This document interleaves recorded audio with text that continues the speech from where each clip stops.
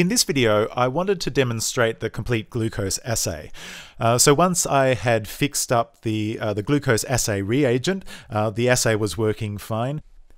Now, I know many of you had gotten to the actual glucose assay and had started to perform it, which is good. So you've had the chance at least to go through the motions. Now, of course, since the glucose assay reagent wasn't working, then you just didn't see the color change. So what I wanted to do is to demonstrate the whole procedure from start to finish, including the color change and setting up of the plate at the end, which we had only started in the class.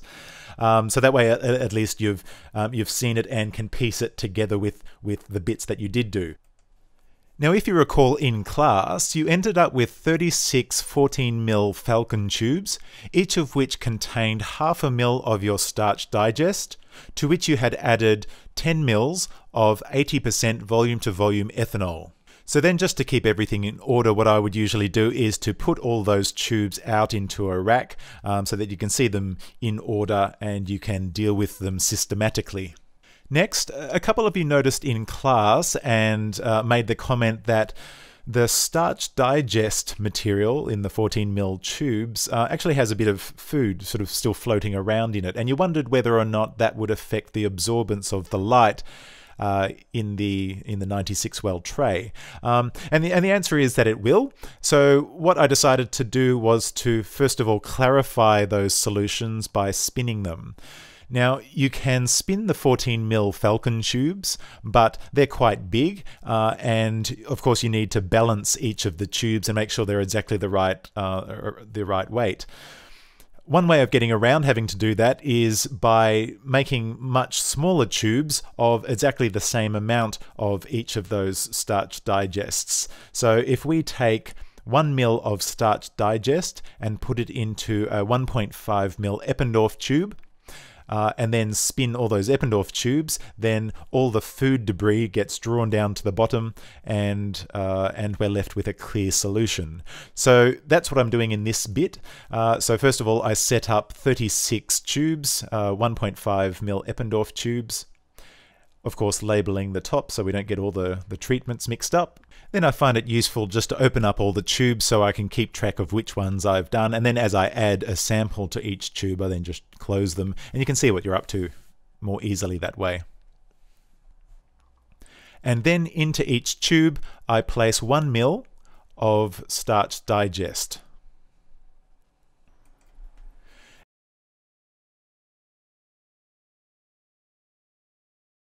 And of course then we repeat that for all 36 tubes.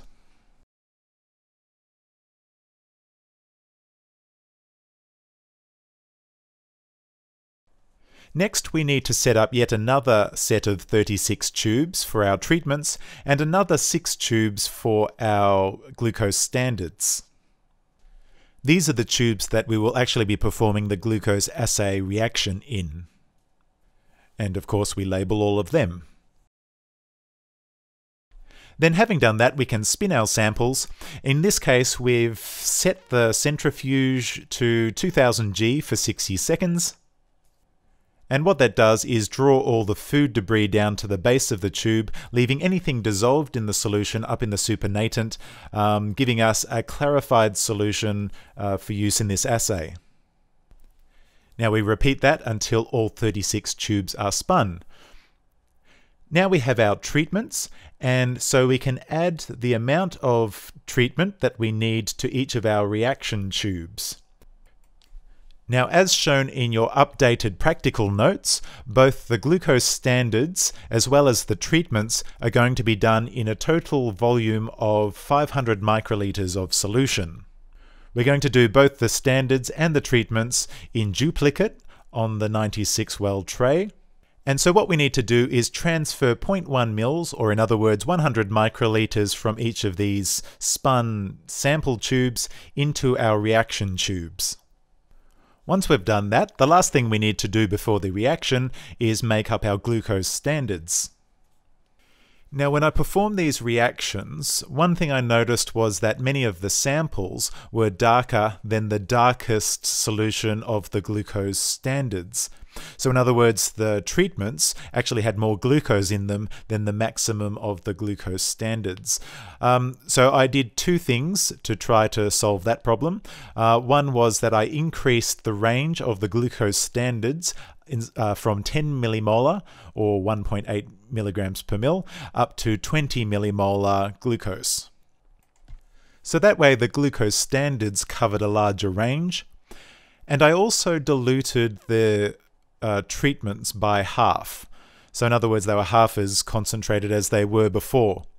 Now, just for your records, I performed that dilution after the reaction. And I'll point that out again in the video once we've seen the reaction.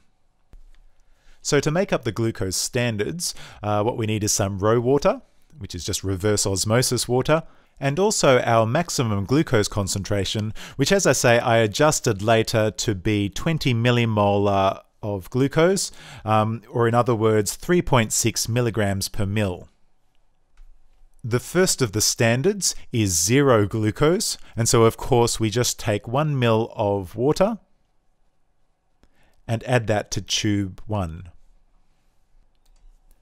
Now the other 5 tubes are going to contain 0.018 milligrams per mil of glucose, 0.18 milligrams per mil, 0.9 milligrams per mil, 1.8 milligrams per mil, and 3.6 milligrams per mil. To make those dilutions, we simply add the water that we need to each of the tubes. So in other words, we add 500 microliters of water to tube 5, 750 microliters of water to tube 4, 900 microliters of water to tube 3, and we need to add 990 microliters of water to tube 2, since we are doing a 1 in 100 dilution of tube 5 in order to make 0.018 milligrams per mil of glucose. Now we are ready to add our glucose. And so we add 10 microliters of tube 5, or in other words, 10 microliters of 1.8 milligrams per mil glucose, giving us a 1 in 100 dilution, and so now in tube 2 we have 0.018 milligrams per mil. Into tube 3 we add 100 microliters of tube 5, so in other words 100 microliters of 1.8 milligrams per mil, giving us a 1 in 10 dilution. In tube 4, we add 250 microliters of the 3.6 milligrams per mil glucose, so the glucose from tube 6, which gives us a 1 in 4 dilution of the maximum concentration.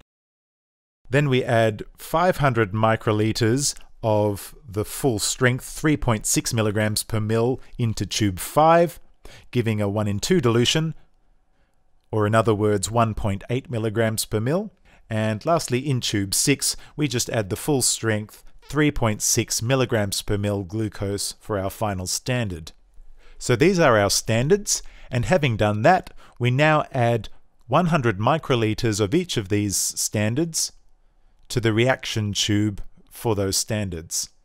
Now with our heating block preheated to 37 degrees Celsius, we are going to add our glucose assay reagent to each of these tubes.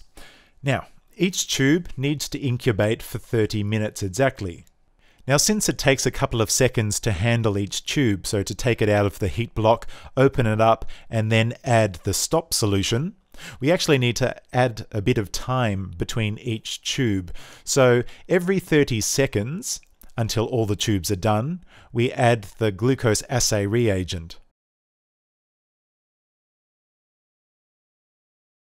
In other words, we take one of the reaction tubes, add 200 microliters of assay reagent, and place the tube into the heating block, then wait 30 seconds before taking the next tube and adding 200 microliters of assay reagent to that tube and then putting that on the heating block, and so on until all the tubes are done.